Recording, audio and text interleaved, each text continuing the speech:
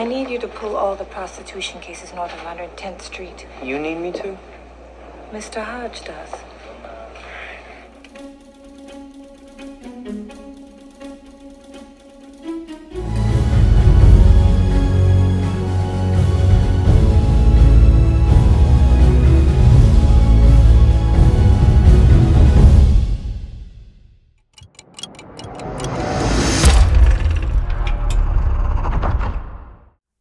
Welcome back, subscribers and non-subscribers. By the way, if you enjoy this channel's content, become a subscriber so you can be notified when new material is uploaded. Thanks in advance. We've decided to incorporate a series titled America's First. We will discuss individuals who were equipped with the intellects and determination to accomplish outstanding things at a time in this country where there was outright, bold, blatant racism against Black Americans. The tripped out part about racist laws and practices is this country claims that the U.S. Constitution was written by their European forefathers, which includes the 1866 Civil Rights Act that specifically addressed racism and calls racism a badge of slavery. Yet, here we are. Black America now and before still faces obstacles cleverly dressed up to not appear to be racism, but the old vile institution is still at work today. I don't care what the bought and paid for folks say otherwise. As much as people pride themselves on preaching obey the law, many things have been done by their own hands to willfully break every law set in place to assure and protect every Black American's rights. I so appreciate these first individuals' tenacity, knowingness, and determination to dare to accomplish things drilled in their minds and souls to believe couldn't be accomplished due to their skin color, which is completely unbelievably absurd to the 1/billionth power. Every barrier they dared to obliterate, destroyed, every lie created to stigmatize Black America worldwide. Let's begin. Eunice Roberta Hunton Carter was born in Atlanta, Georgia to William Hunton Sr., who founded the Black division of the YMCA. Her mother, Ada Waits Hunton, was a social worker whose work with the NAACP and YMCA earned her national recognition. However, being well respected within their community and college educated could not protect the family from the horrors visited by, I don't even have to tell you, you already know, by the 1906 Atlanta massacre against their community from September the 22nd and September the 24th. You know, okay, I just started. Let me go on. Over 2 days in September of 1906, when Hunton was 7 years old, white terrorists carrying various weapons attacked her neighborhood. At the time, Atlanta's 4th Ward was a predominantly Black middle-class neighborhood, later home to Dr. Martin Luther King Jr. Early in the attack, a sympathetic white friend of the family offered them sanctuary, but the Huntons remained in their home, which narrowly escaped the attack. In the aftermath, the Huntons left Atlanta for North Brooklyn, New York, where racism still existed, but so did greater opportunities. I want to put a pin in this so bad and just briefly discuss how many towns and cities that were predominantly Black American and also founded by Black Americans were literally destroyed. Do you know how many? Okay, you know how many they already talk about that were destroyed. I think secretly boast about destroying them. But how many we don't know about? Okay, let's remove the pen and continue on. Once settled amongst New York City's Black intellectuals, The Hunton children were enrolled in good schools and later spent a year and a half in Germany. For college, Hunton enrolled in Smith College, from which she would obtain both a bachelor's and master's degree. Smith is located in Northampton, Massachusetts, and was home to then Governor and late Vice President and President Calvin Coolidge. A professor introduced Hunton to Coolidge, who became a mentor whose home Hunton would spend a lot of time with the family making use of the library. That was cool. Following graduation, Hunton spent a semester back in the South teaching at Baton Rouge Southern University. The experience reminded her of living in the South as a child and in part prompted a return to New York City. Carter followed her mother into social work and became a supervisor in the Harlem division of the Emergency Unemployment Relief Committee, originally set up as part of President Hoover's programs in 1931. Carter met and married her husband, Lyle Carlton Carter, a dentist who was also an immigrant from Barbados. The couple had one child, Lyle Carter Jr. While raising her family, Carter not only kept working, but also got into civil and political rights, participating as a delegate to the Fourth Pan-African Congress in New York City in 1927. The Pan-African Congress was a way for the descendants of the African diaspora to be represented as the power and authority of European colonization in Africa, and the Americas started to wane. Carter then turned her attention to the legal world, an interest that might date back to her grade school years. In 1927, she was accepted to law school at Fordham University and took evening classes while working and fulfilling her family obligations. In 1932, she earned her legal degree from Fordham, but found legal jobs for black women were few and far between. She was the first black woman to pass the New York State Bar exam in 1934.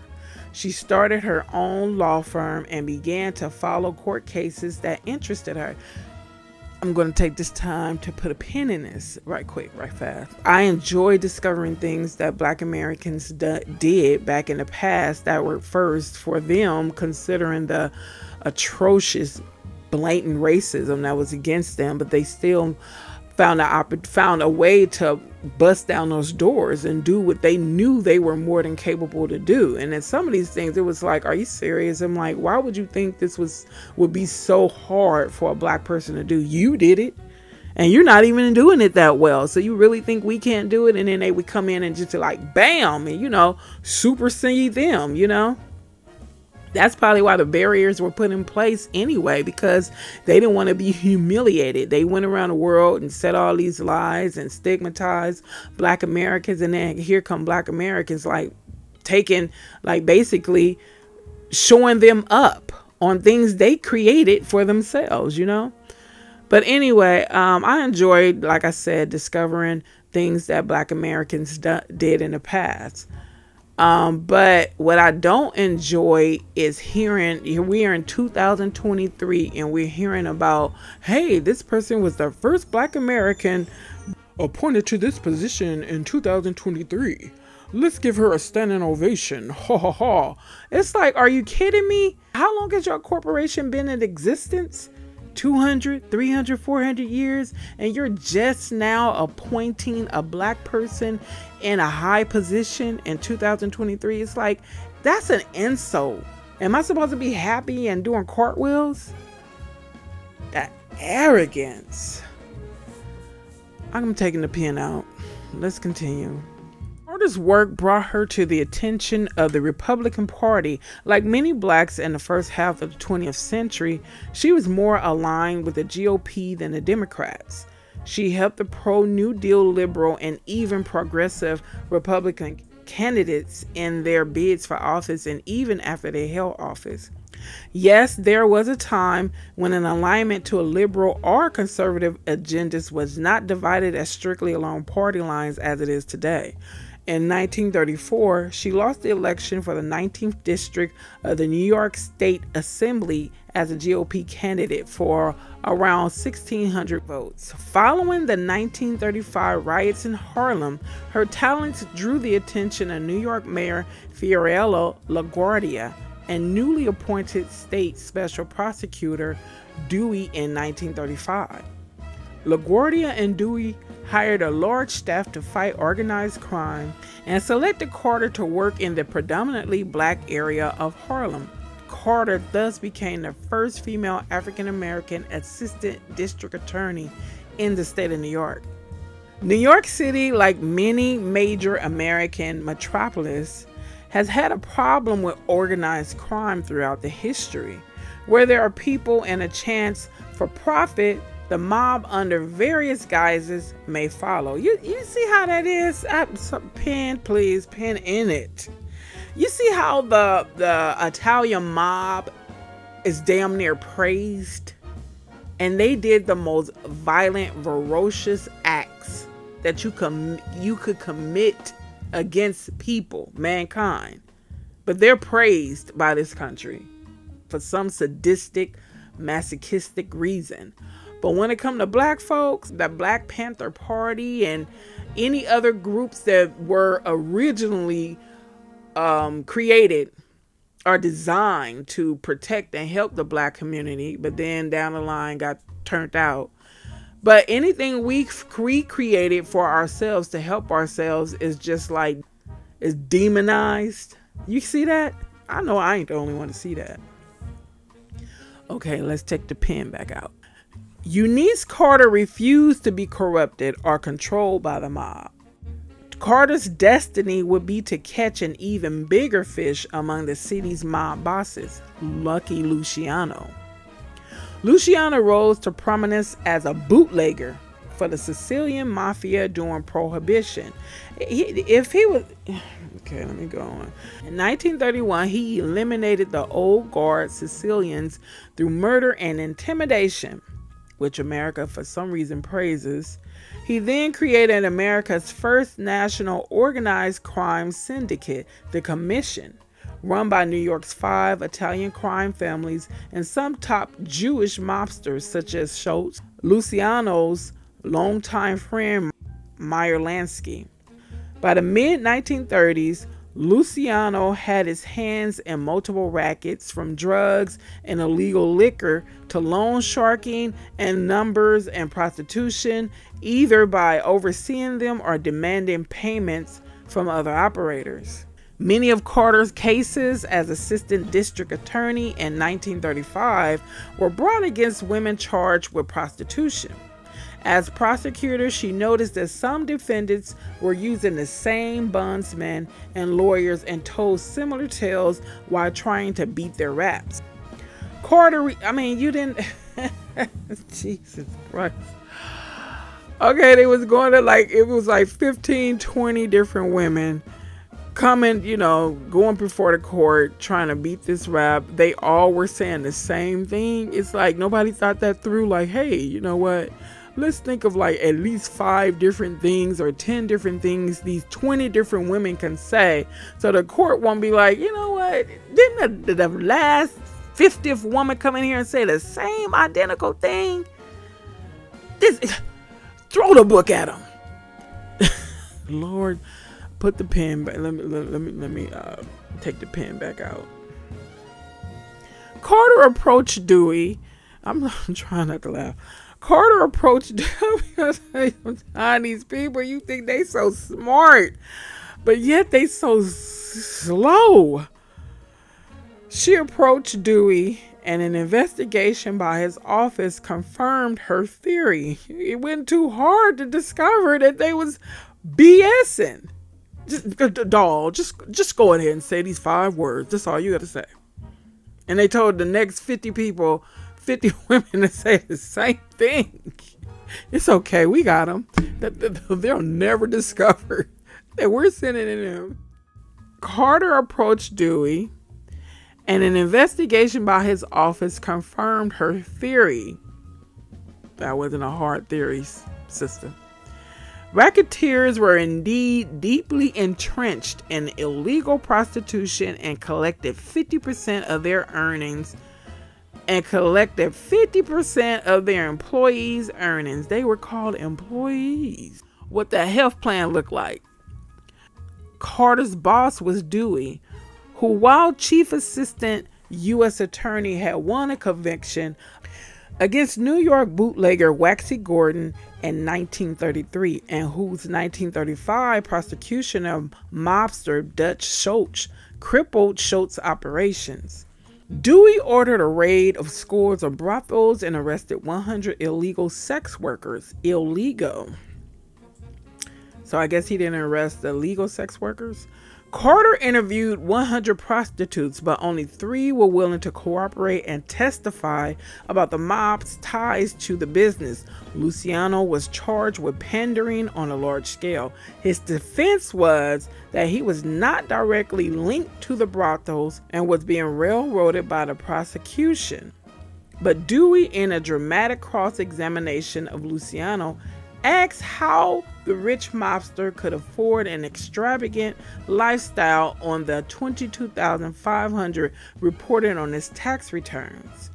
The sensational trial ended in a guilty verdict and a sentence of 30 to 40 years for Luciano, who was paroled in 1946 and deported to Italy.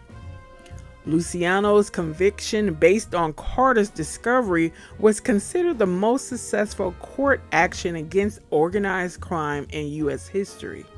It put a dent in the Luciano syndicate's illicit activities and political corruption.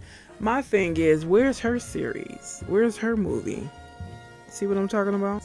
Are you picking up what I'm putting down? Are you picking up what I'm dropping down? Are you picking up what I dropped down in your lap? Let's continue. Dewey made Carter the head of his Special Sessions Bureau in 1937, which Carter headed until 1945. Her division handled around 14,000 misdemeanors every year. The following year, in 1938, her alma mater, Smith College, gave her an honorary doctorate. While Carter was undoubtedly one of the highest paid black lawyers in the nation, she was fully aware that she was not paid as well as her male and white colleagues, who probably didn't do nowhere near the work she did. But you know how that goes. Beginning in 1945, Carter held several positions at the United Nations over her lifetime that often focused on women, though not only women's issues. By 1947, she was the chair of the UN Committee of Laws. Until her death on January 25, 1970, Carter was actively involved in several organizations, including the Harlem Lawyers Association, the National Association of Women Lawyers, and the NCNW, the National Urban League, the New York Women's Bar Association, and the YWCA. In 2006, the Manhattan District Attorney's Office placed a plaque listing Carter as the first black woman prosecutor in the state. She was also the inspiration for a character on the television show Boardwalk Empire in the 7th episode of their 5th season in 2014. There is a book written about her titled Invisible, the forgotten story of the black woman lawyer who took down America's most powerful mobster. I have that book, although I didn't read it to get this content. You know, I didn't really want to read the book because I like to copy and paste. But yeah, I'm gonna get to it when I take that long vacation. I have a whole lot of books that I'm gonna get to. I thoroughly enjoy still buying hard copy books. I don't like Kindle. I have some books on my Kindle, but I prefer hard copy books. But yeah, that, you know, I applaud her and her efforts. And, you know, I learned that Black Americans, the reason why they always supersede and triumph over obstacles that were placed in front of them intentionally, they always supersede it, because when you continuously tell a person what they can't do, they gonna show you what they can do and more. So it's like all you did was just build up a group of tenacious, strong-willed people who know that whatever you try to do to keep them down, they're gonna always bust through it. Okay, that was the end of the story. Thank you for your time, and I will be back as soon as possible with another installment to our series titled The First. Thanks again. Have a great day.